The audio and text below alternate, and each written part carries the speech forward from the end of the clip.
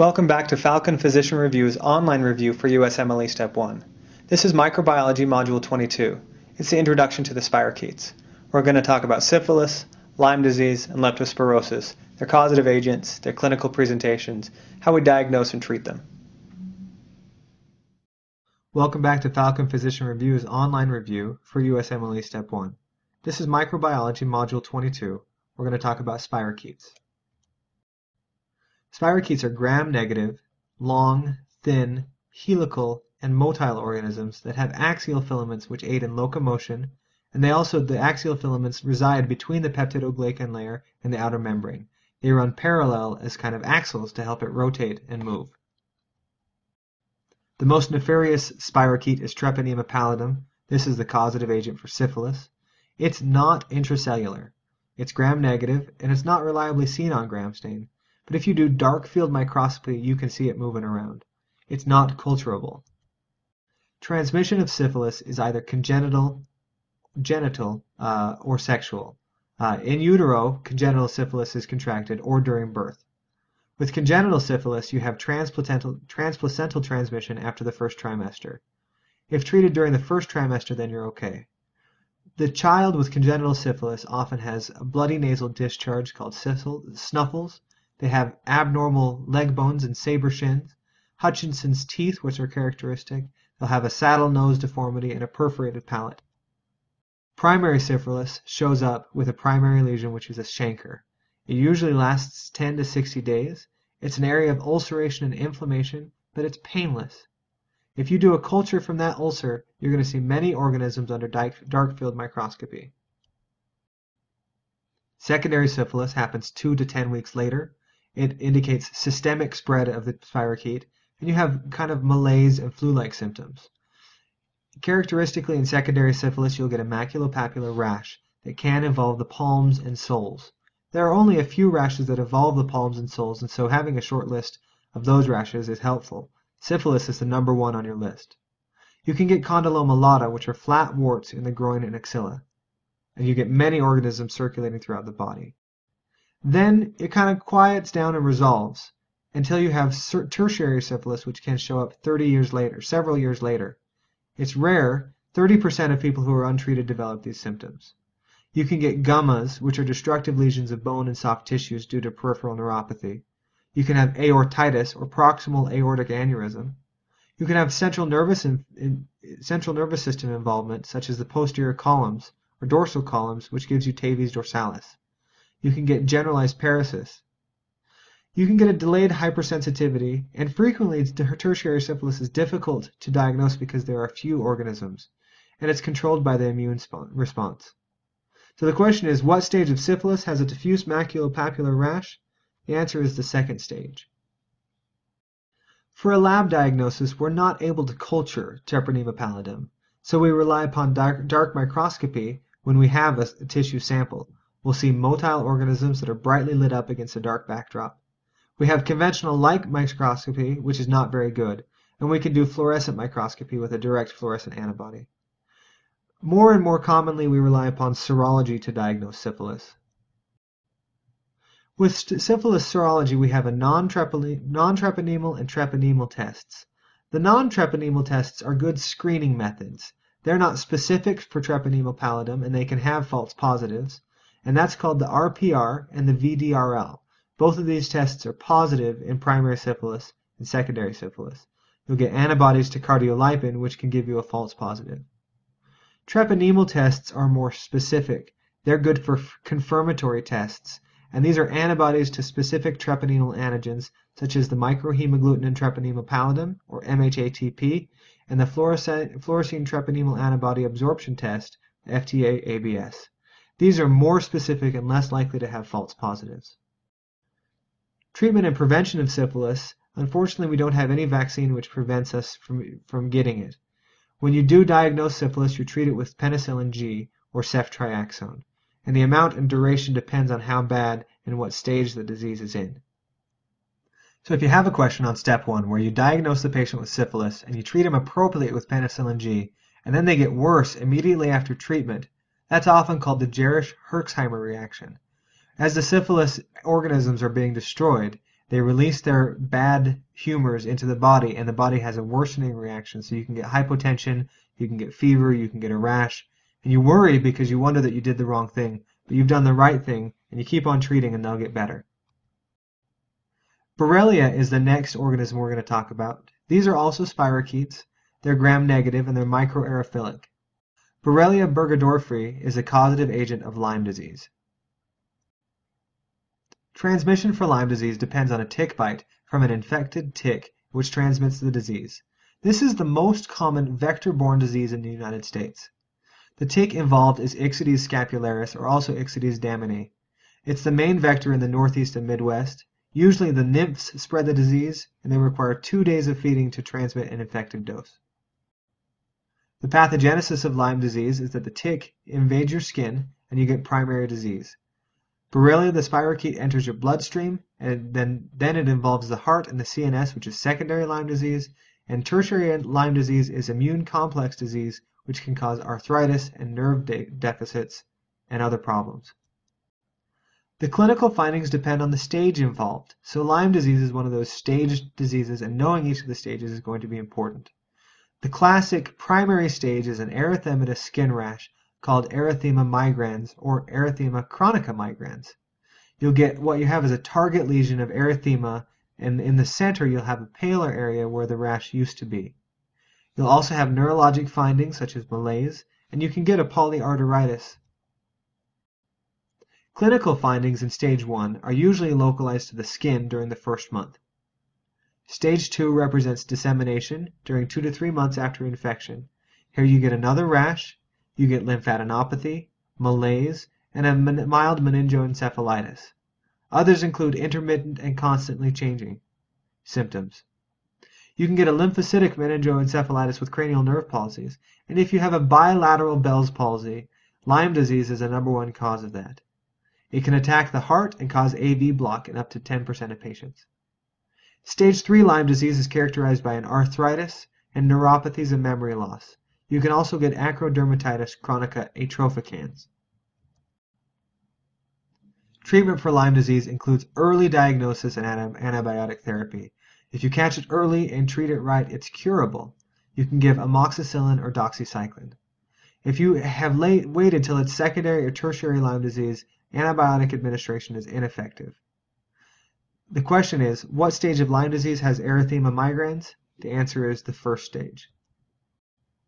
Lab diagnosis for Lyme disease often depends upon serum or CSF antibodies to Borrelia burgdorferi. IgM is particularly helpful for recent onset disease. Lab strains grow extremely slowly, and so we're not likely to culture it. We need the body fluids or the tissue samples to do the antibody tests on, but we almost never see growth. Diagnosis is often clinical. You can get a reactive arthritis similar to Reiter syndrome or rheumatic fever, where you have arthritic symptoms and other non-arthritic symptoms from Lyme disease. It often resembles rheumatoid arthritis. Let's do a question. A 39-year-old female presents with complaints of fever, malaise, and arthralgias for 10 days. She reveals that she recently returned from a family camping trip in New Hampshire 2 weeks ago. On physical exam, you find a swollen, indurated area on her left leg. The lesion has a central clear area that's surrounded by an erythematous ring. The causative agent is, and so we have here the classic description of primary Lyme disease or stage 1 Lyme disease. You have the rash of chronic erythematous, you have erythema migrans, and you have exposure to ticks on your camping trip. So we know that it's Borrelia burgdorferi, and so we don't see that on the list. We know it's not a bacillus or a coccus. It's not a vibrio or a virus, and so it's got to be a spirochete.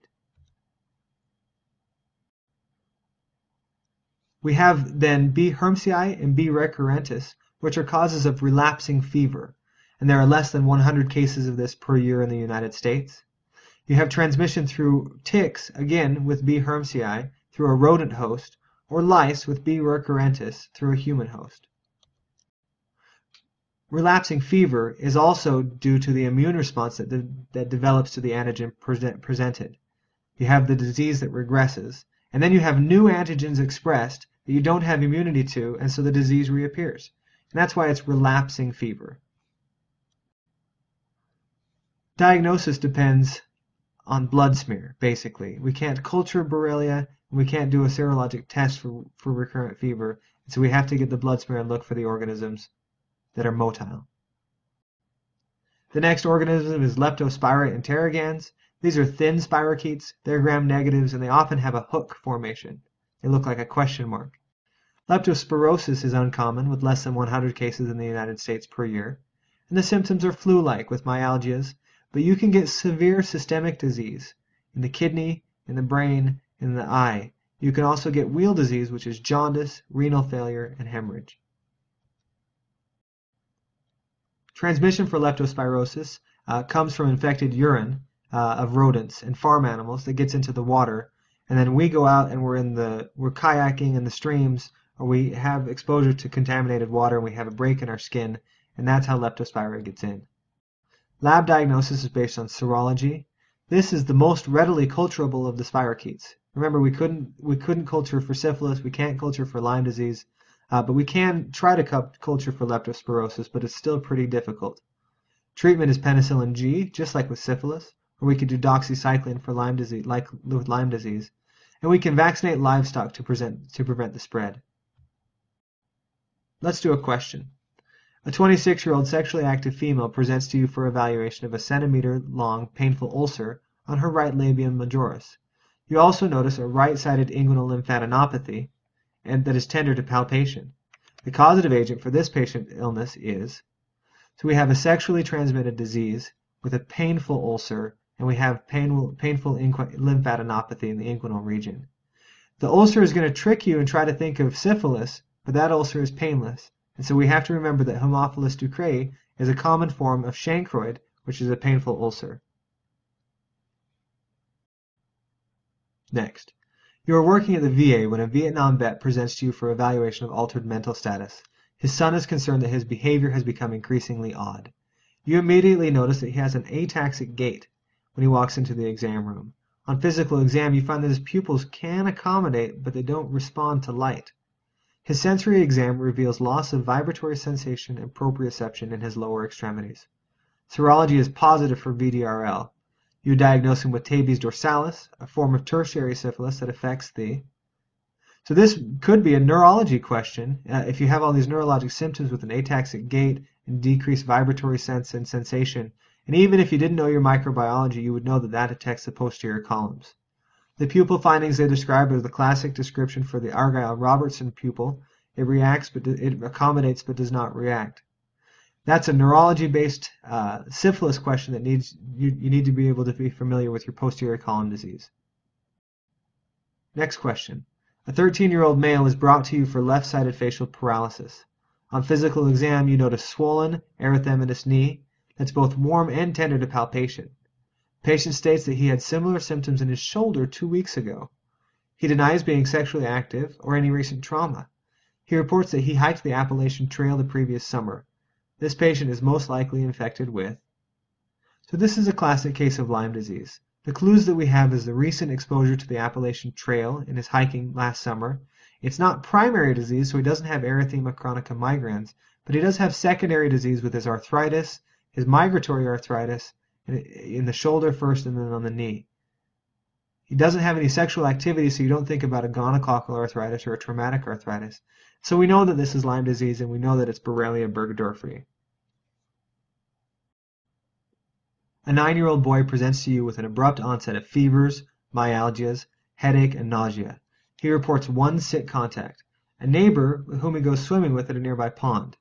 Physical exam is notable for conjunctivitis and hepatomegaly. Labs reveal elevated transaminases and bilirubin. Urinalysis is positive for proteinuria, granular casts, and microscopic hematuria. These boys are most likely infected with... This is a hard one. You'll need to remember about leptospirosis. It's one of the spirochetal diseases that involves the liver and the kidneys with a fever and a headache, and involves exposure to contaminated water. Okay, syphilis you're not going to get from the water, and Lyme disease you're not going to get from the water. And so you're not going to have recurrent fever or syphilis in A and B. You're not going to have Legionnaire's disease, which is not transmitted by water directly, but through aerosol sprays, through contaminated air systems. And again, it's not Lyme disease because he doesn't have a tick bite. So he's got leptospirosis, which is choice C. Wrapping up Module 22, this is one you're going to want to study a lot and go back and look over again. Syphilis is always tested on step 1. It has protein manifestations, it has characteristic testable diseases with different blood tests which range depending on the disease stage you're in. You should know about treponema pallidum, the dark field test, how to diagnose it, and you should know about treatment for syphilis, including the Jarisch-Herxheimer reaction. Lyme disease also comes up as a staged disease with a peculiar life cycle including the deer mice and the deer tick. You should be familiar with the different stages, when you get a Bell's palsy, when you get the migrating rash. And finally, we talked about leptospirosis. Uncommon, but look for it in people who have exposure to wild water and where urine of different animals has been infected. Next up, we're going to go to Module 23, where we'll talk about chlamydial diseases.